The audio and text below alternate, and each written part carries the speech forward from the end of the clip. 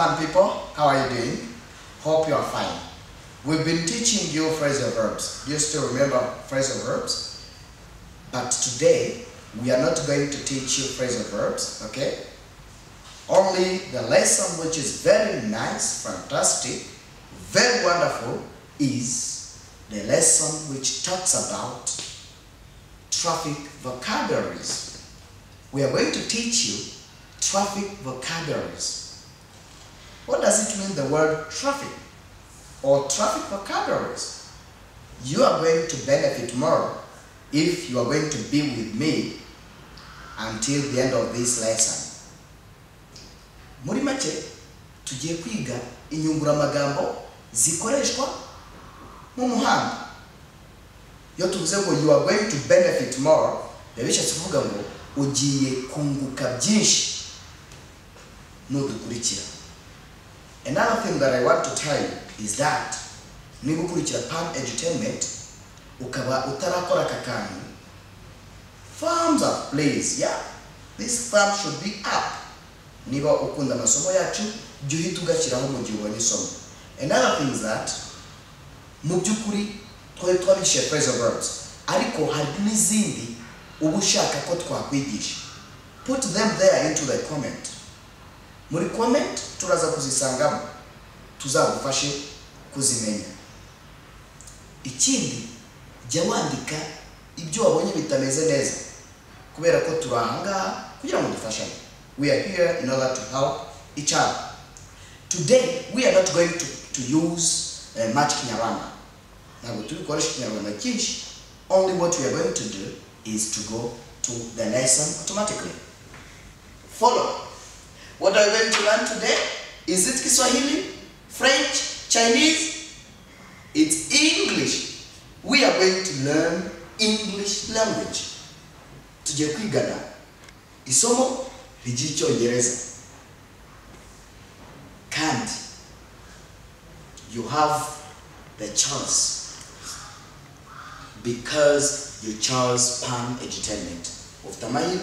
You have the chance because you chose Pan Entertainment. Good. Then here we are going to write the word English. English language. English lesson. This is the English lesson that we are going to learn.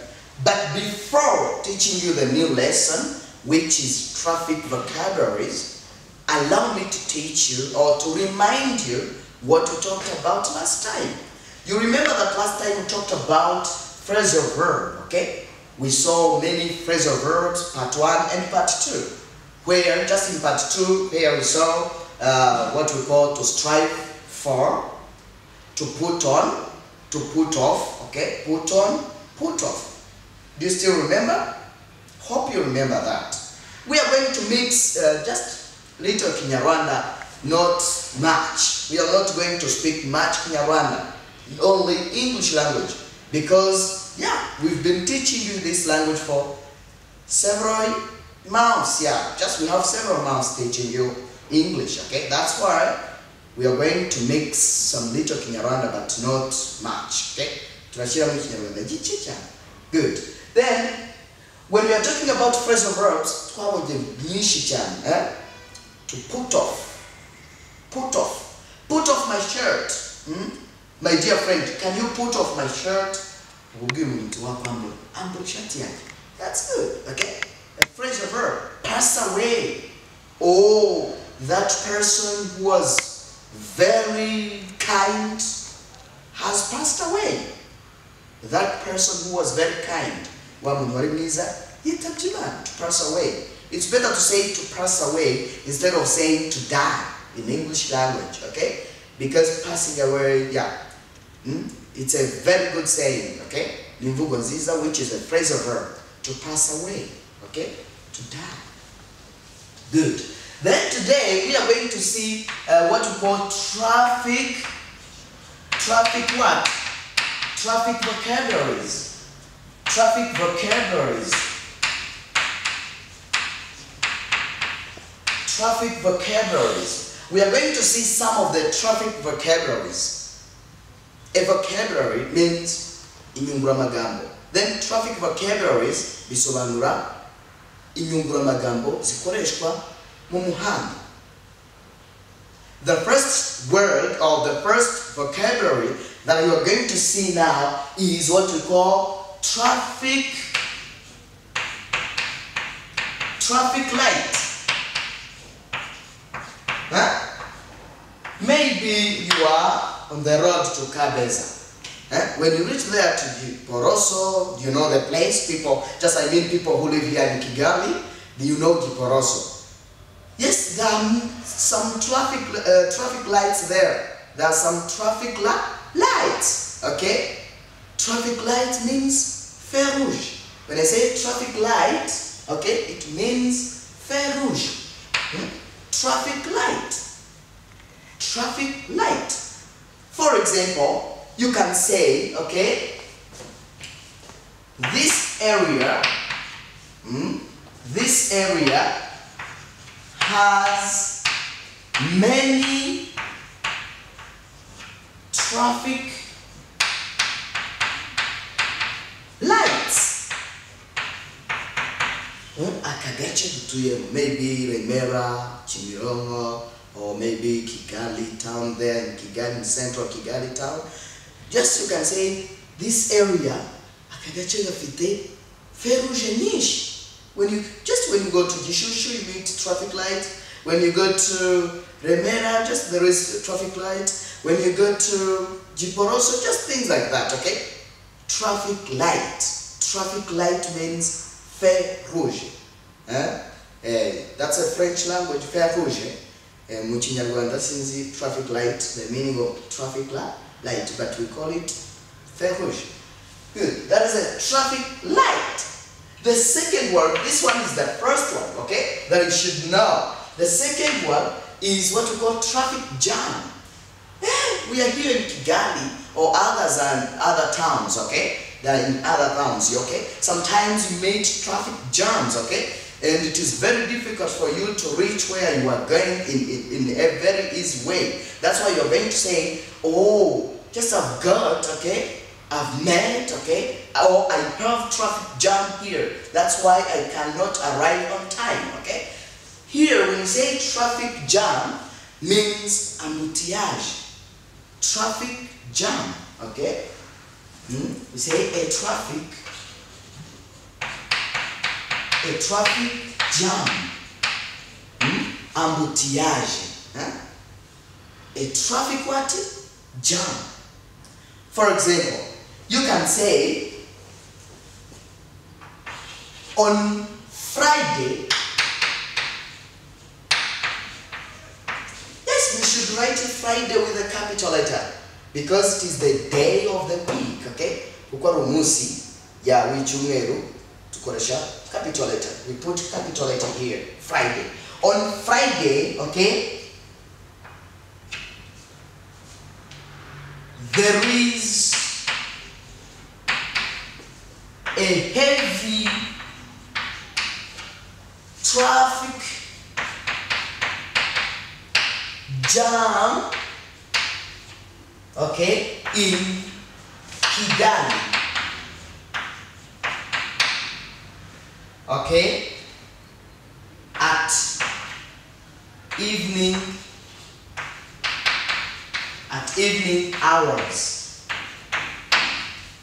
Yes, because people are going to enjoy their weekends, okay? Just you can say on Friday there is a heavy traffic jam in Kigali at evening hours, which means, okay, on Friday many people, okay, want to travel. They want to meet friends, okay, but because of COVID, maybe people don't meet friends these days, okay? But just in 2019, okay, on Friday, many people in Kigali, okay, just visited, okay, they visited friends, okay, just everywhere in this Kigali. Birthday ceremonies, okay, just wedding ceremonies, okay. That's why here you can say on Friday there is a heavy traffic jam in Kigali at evening hours, okay. Shatse kuvuga, let me use Kinyarwanda, okay? Let me use Kinyarwanda. Kuwa gatanu, hawa hari ambutiaje mu mujyi wa Kigali mu masaha y'umugoroba. On Friday there is a heavy ambutiage, it is very strong kabisa. Yeah, there is a heavy traffic jam in Kigali at evening hours. That is a traffic jam. Let us go to the third vocabulary, traffic vocabulary, which is traffic police. Traffic police. Who is a traffic police? A traffic police is someone, okay, who looks after or who treats, okay, the movements, okay, all movements, okay, that are happening, okay, or that is happening in the road. The one who is in charge of those movements is called a traffic police. Nuriya mupolisi cyangwa se nikiriya nubaho n'abapolisi bose baba bashinzwe umutekano wo mu muhanda. The safety of the road, okay? Just in order to be safe, okay, as pedestrians are called abagenzi, but abagenzi bagenda n'amaguru mu muhanda. That is, do you see that pedestrian? You can say that, okay? But passengers ni babandi noneho bajya mu modoka, bagenzi, mu ndege. Those are passengers, okay? Good. Then traffic police is in charge of passengers, pedestrians, and cars. Ni modoka. Rero abo bantu, just those who are in charge of, okay, controlling, monitoring, guiding, directing pedestrians, passengers, and, okay, cars. Abo bantu tuvuga ko ari traffic police. Icyo gikorwa cyangwa se cyo gukontrola, kugenzura, kwita, kuyobora, gufasha aba bantu bose ni ababikora ni traffic police. Okay, I hope you have understood well the meaning of traffic police. Polisi yo mu muhanda niyo twita traffic police. Good. Then let us go to signpost. Signposts ni ibyapa. Signposts ibyapa. But here, allow me to explain this the word traffic. Traffic mwagiye muryumva ni ikintu cyose ni related ku muhanda. Niyo mpamvu traffic light ni uko biri ku muhanda, traffic jam iri ku muhanda, traffic signs tugiye kureba mu kanya ni uko traffic signs nazo ziba ku muhanda. Nivuga ngo traffic ni control ya pedestrians, okay? It's a kind of control of pedestrians, passengers, things like that, okay? Bijyanye n'ibyo ngibyo byose biba biri mu muhanda. Aba traffic ijambo traffic nicyo rishatse kuvuga. Traffic, no twakongera traffic police is just is someone who is in charge of all of these things, okay? He's called a traffic police. Cyangwa se igipolisi cyo mu muhanda. Good. Then signposts ibyapa. Here you can give me an example. Can you give me an example? Someone who is watching this lesson can provide an example of traffic police. Okay? You can say, nowadays, traffic police is working hard because we are entering, okay, Merry Christmas. Muri misi, igipolisi cyo mu muhanda kiri gukora cyane kubera ko turi kwinjira muri Noheli. Merry Christmas. Okay, good. Then here you can say signpost. Here for signpost you can say, okay, signposts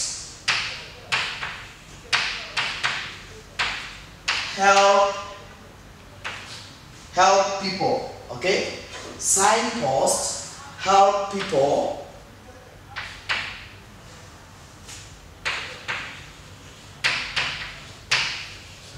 who, okay, don't know where they are going. How people who don't know where they are going. Or signposts direct people who don't know where they are going. Ibyapa bifasha cyangwa biyobora, to direct kuyobora. Biyobora abantu batazi aho bari kujya. You can say that. This is a very good example. Signposts, okay? Then you have traffic signs. Tugira n'ibyo twita traffic signs here, okay? Traffic signs. Traffic signs. Traffic signs. Traffic signs. What are traffic signs? Traffic signs noneho ni bya bimenyetso biba biri cyane cyane kuri feruje. Wenda ukabona akagabo kariruka, bikwereka nyine ko ugomba gukora ikintu runaka. Niba uri umushoferi cyangwa, yeah, those are traffic signs. If you are a driver, ukaba uri kureba turi kwigisha, nugera kuri feruje uzazibwira traffic signs ziba zigaragaza. Nuvuga ngo rero traffic signs are there. Ushobora kuvuga uti, when I saw a traffic sign, I stopped the movement or the speed that I had.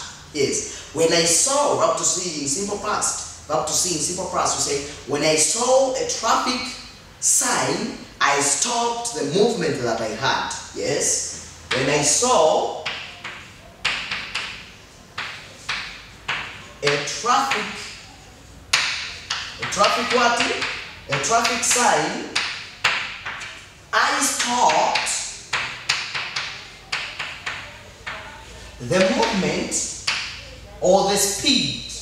I stopped the speed that I had, or that I had. Nkibona traffic sign, ibimenyetso binyereka ko ngomba guhagarara, I stopped the speed, nahagaritse umuvuduko, nafashe break. Yes, okay, that I had, speed nari mfite. That is what a traffic sign. The last word of today that you should memorize is roundabout. Roundabout, okay? The last one, yes, this is number, okay? This is number 3, this is number 4, this is number 5. The last word here is roundabout. Roundabout.